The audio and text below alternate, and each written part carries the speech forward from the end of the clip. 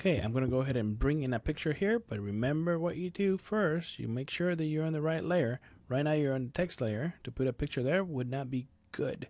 So I'm going to go ahead and lock that layer and click on images and select the images layer. Okay, then I'm going to go to edit and paste because I already have copied the image. So here's the image. I'm going to go ahead and move the image and place it where I want it to be. Let's pretend that I want it here. What you do then is you go to the tool here to resize it. I'm holding the shift key. I'm going to go ahead and put that right there. But then we have a little problem. The problem is that the text, it's behind or in front of the graphic. In this case, it's in front of the graphic. So let's go ahead and wrap the text.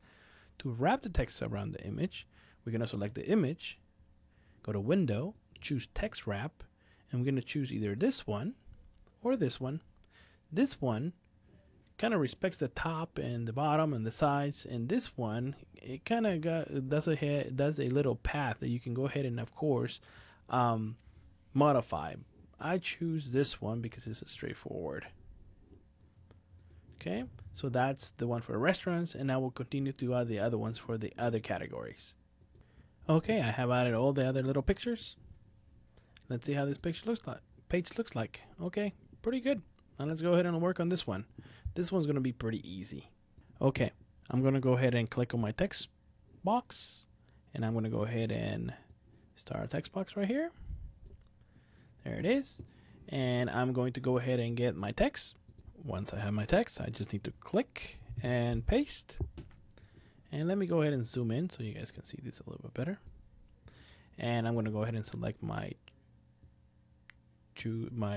selection tool, and I'm going to go ahead and make this box a little bit better looking. There it is. Then I'm going to go ahead and select my text tool and select the letter O and go to the paragraph and drop this also 2 lines. So I'm going to go ahead 1, 2, 3 lines. Nah, let's do 3 lines.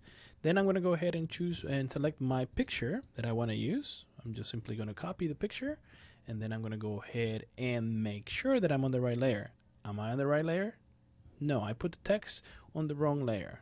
See, even I do it sometimes. So let's go ahead and change that.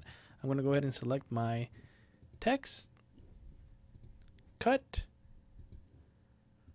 text layer, paste in place, lock that layer, go to my images, and now I can go ahead and bring in my picture. So I can go ahead and go to edit, paste, and then I can go ahead and, while my image is selected, I can go to Window, Text Wrap, choose the text wrapping I want, then locate the picture wherever it is that I want the picture to reside.